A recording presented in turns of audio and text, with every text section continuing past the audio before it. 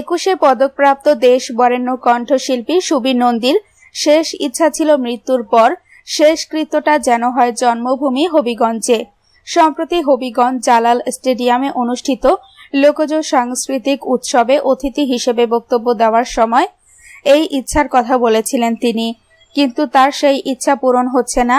ঢাকাতেই তার শেষকৃত্য হবে বলে পারিবারিক সূত্রে জানা গেছে।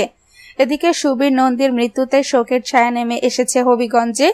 সাংস্কৃতিক সংগঠন সহ সব শ্রেণী পেশার লোকজন সামাজিক যোগাযোগ মাধ্যমে তাদের শোক প্রকাশ করেছেন। হবিগঞ্জ ৩ আসনের এমপি অ্যাডভোকেট আবু জাহির বলেন, সুবীর নন্দী ছিলেন হবিগঞ্জ জেলার গর্ব। তার মৃত্যুতে হবিগঞ্জের অপূরণীয় ক্ষতি হয়েছে। তিনি স্মৃতিচারণ করে বলেন, হবিগঞ্জবাসী যখন আমাকে উন্নয়ন কর্মকাণ্ডের জন্য সর্বদলীয় নাগরিক সংবর্ধনা দেয়, সেখানেও তিনি অতিথি হিসেবে উপস্থিত হয়ে আমার কর্মকাণ্ডের প্রশংসা করেছিলেন। তিনি আমাকে কর্মবীর বলে সম্বোধন করেছিলেন।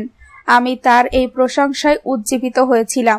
সুবীর নন্দীর শিক্ষক সরকারি বৃন্দাবন কলেজের অবসরপ্রাপ্ত অধ্যাপক নিখিল ভট্টাচার্য বলেন, আমি আজ বিষণ্ণ। আমার সুবীর আর নেই, এই খবর যেন বিশ্বাসই হতে চায় না। আমি তার এই মৃত্যু সহ্য করতে পারছি না। আমি যখন কলেজে হিসাব বিজ্ঞান পড়াতাম, সুবীর তা বুঝতো না বলে আমি ধমক দিতাম। সে তখন শুধু হাসত। সুবীর অত্যন্ত অমায়িক ছিল এবং গান দিয়ে কলেজকে মাতিয়ে তুলত। সবাই তাকে ভালোবাসে। তিনি আরো বলেন, সুবীরের বাবা হবিগঞ্জে বাসা বিক্রি করে দিয়েছিলেন, কিন্তু তার শেষ ইচ্ছা ছিল জীবনের শেষ সময়ে হবিগঞ্জে বসবাস করা। জেলা প্রশাসনের মাধ্যমে সরকারি জায়গার পাওয়ার চেষ্টা করতেও বলেছিলেন আমি। হবিগঞ্জের জেলা প্রশাসক মাহমুদুল কবির মুরাদ বলেন, সুবীর নন্দী ছিলেন নিরহংকার এবং অমায়িক মানুষ।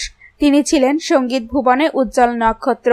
আমরা যখন কোনো প্রোগ্রামের জন্য তাকে আমন্ত্রণ জানাতাম, তিনি অত্যন্ত খুশি মনে তা গ্রহণ করতেন।